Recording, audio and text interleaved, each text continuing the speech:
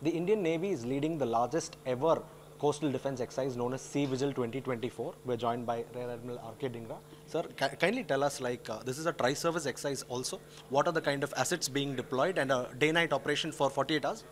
Yes. While Sea Vigil is essentially a maritime exercise, but we have the participation from the Indian Army and the Indian Air Force also for this particular edition.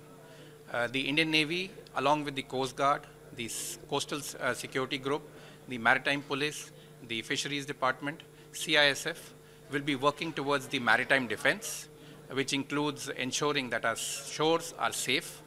We also have the Air Force, which will be there to help us in carrying out any strike homing over the sea, if required.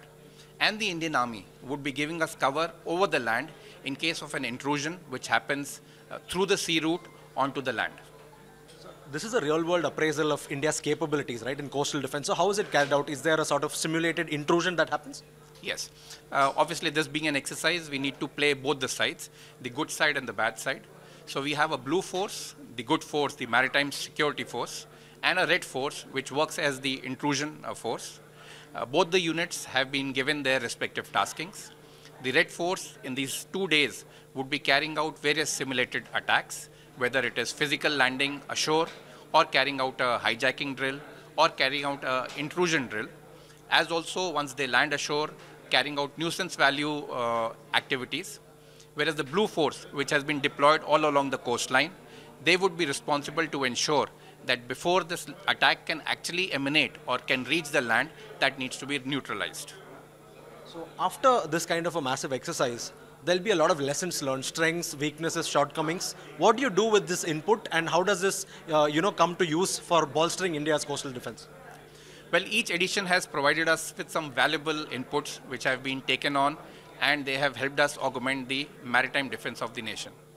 Certain first times that are happening for this particular exercise include examining the uninhabited islands of Rameshwaram, which had been lying vacant for quite some time.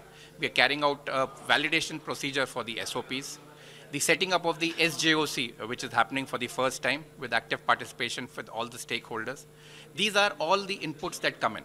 In terms of infrastructure, whether it is now a requirement for rigging up the coastal defense, coastal radar chain, or any other war watching organization that needs to be set up, everything would be collated, and at the debrief level, this would be taken up with the higher authorities, and necessary sanctions would be obtained to augment the infrastructure.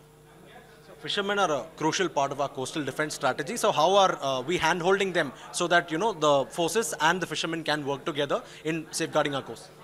I think we've always been working very closely with the fishermen. The fishermen have always been known as the eyes and ears of the maritime security construct. And towards this end, not only during the course of the exercise, even during the normal day-to-day activities, we rely a lot on the fishermen, whether it is their inputs which come in handy in case there is something that is happening at sea, which is not of the ordinary situation, or in terms of any activities which they notice in their own fishing community or fishing village. They are amongst the first ones to tell us. And through their assistance, we've been able to nab so many of these illegal activities or prevent activities from happening and before they become a nuisance for us. Thank you. So that was Rear Admiral R.K. Dhingra telling us that the exercise Sea Vigil 2024 will provide immense lessons for India's national security apparatus to further bolster India's maritime security and coastal defense. From Chennai, Sidharth MP, WION World is One.